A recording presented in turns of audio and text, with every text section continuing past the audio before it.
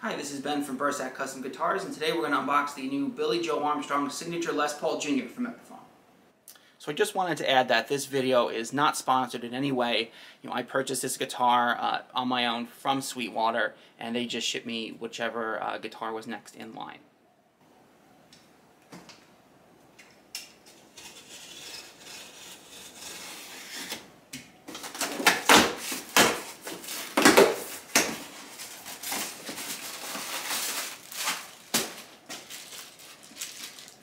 Candy, thank you, Sweetwater.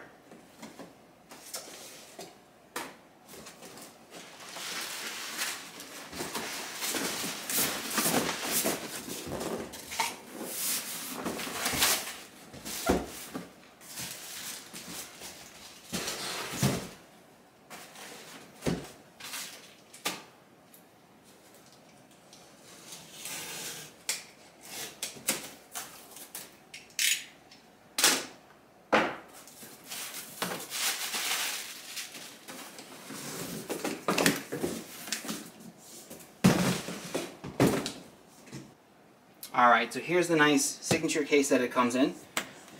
Here we have Green Day's logo and obviously Epiphone branding here. Spin this around. And this feels like a really nice case too. It doesn't feel cheap or chintzy, it has some nice weight to it. The latches feel really nice, not cheap at all. And here we go. There she is. It has the signature leopard print plush here. It's pretty nice. Nice thick. It's not thin. It definitely feels like it would be really protective with the guitar. And here's the guitar itself. It's like a nice vintage white kind of color. It's not like a very bright white. It's almost like an off-white. But it feels really nice. It's just very, very well done. I don't see any issues in the paint or anything on first glance. But let's take a closer look. Alright, so here's a closer look. We have the single P90, which is branded as an Epiphone Pro P90, with the nice wraparound bridge, having the little intonatable, semi-intonatable adjustment screws there. Got volume and tone. Both should be CTS pot, but we'll take a look at that later. So it has a mahogany slab body, mahogany neck, and an Indian laurel fretboard. And it has that beautiful, newer design Epiphone headstock that looks awesome on this guitar. And the Epiphone branded vintage style tuners. And let's flip it over and take a look at the back. Okay, and here's the back of the guitar. Not much going on here. Take a closer look at this neck joint. Looks very well done, nice and seamless. And as we come up to the neck, which this is supposed to be a chunkier 50 style neck, so we'll take a look at that. We have Billie Joe's signature there. And there are those Epiphone branded deluxe vintage style tuners. So as promised, I did pop off the control cover here. And getting a look in here, we do have two CTS pots. They're 500K.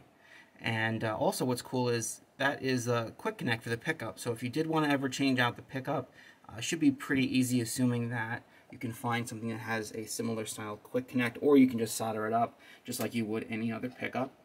And moving up on here, something else I wanted to highlight, which I didn't realize at first, but I thought was pretty cool. I don't know if all of the new Epiphones are like this. You can kind of see it in the light here, but it looks like they have the serial number stamped into the back of the headstock, just like Gibson actually does. So I just thought that was a really cool feature. And then one final note here about the headstock. I don't know if it really can show up here on the camera very well, but the headstock logo is actually mother of pearl.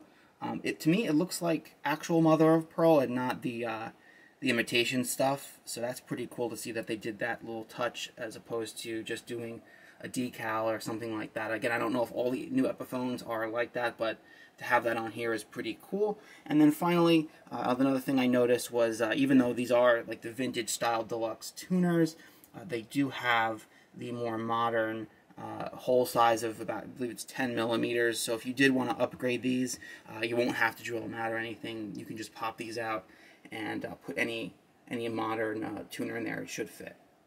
All right, and also in here we have some of the Epiphone case candy, as they call it. It's just some Epiphone sticker. We have our Epiphone guarantee. It's like an old school, kind of vintage looking Epiphone sticker. They give you a few stickers with this. I like stickers, so I'm cool with that. Yeah, look at this. Love the stickers.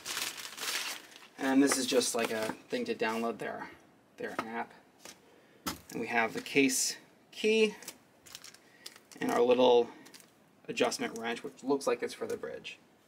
Alright, so now that I've actually held it in my hand, it feels really good. The neck is chunky, but I got big hands, so it doesn't really bother me.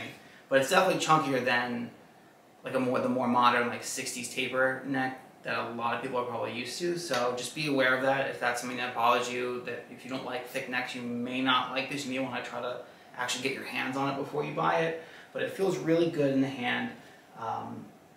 It's not too off balance. There's no neck die when I let go of it. It has a nice heft to it, which is really cool. But yeah, overall it just feels really good. The frets feel really nice when I run my fingers up and down the fretboard. The fret ends are really, really well done. Sometimes, on these guitars, they could be hit or miss, especially at this price range. It was like $549, I believe is the list price, and yeah, it feels really good. I'm really impressed so far with the quality and the workmanship that went into this guitar just from sitting here holding it. So let's take a listen.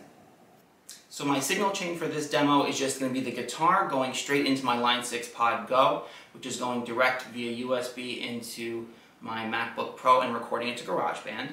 I'll be using two different amp models. One for my clean tone is going to be a Vox AC30 style amp model with a Retschull Tweed 1x12 IR. And then my distorted tone is going to be a boosted Plexi, similar to what Billie Joe actually uses, and that's going to be going into a York Audio Mesa 2x12 IR with vintage 30s and an SM57.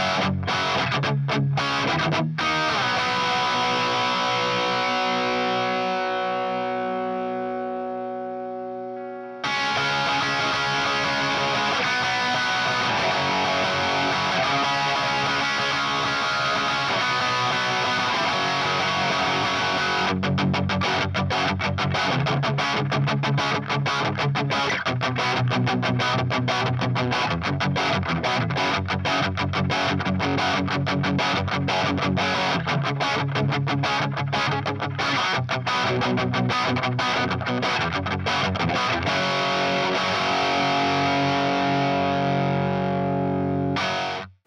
one of the things I really love about this guitar is it just feels great. I'm really happy with the purchase. Like I said, it was $549. I bought it with my own money. It's not sponsored or anything. I got it from Sweetwater, but this thing is just really top notch. And for me, it's kind of a redemption story because back in the day I had the Gibson version of this, and it was actually the same, you know, white, had the leopard case, and I ended up selling it and regretting selling it. So for me, this is kind of a redemption. It feels, from what I can remember, very, very similar to the actual Gibson model. The finish was a little different. The Gibson had a nitro finish. I'm sure this is some kind of a poly finish. And the other one, I believe, if memory serves, had a little bit more of an open grain finish, where this is sealed up pretty well. You can't see any grain through the finish, but I really do love this guitar. I think the finish is awesome, and just everything about it, I really enjoy. And there you have it. That's our full unboxing, demo, and review of the Epiphone Billie Joe Armstrong Signature Les Paul Jr. Please be sure to like and subscribe and hit that bell notification. That way you'll be notified every time we upload a new video. And also be sure to check us out on Instagram at Bursack Custom Guitars. All links are in the description. Thanks for watching.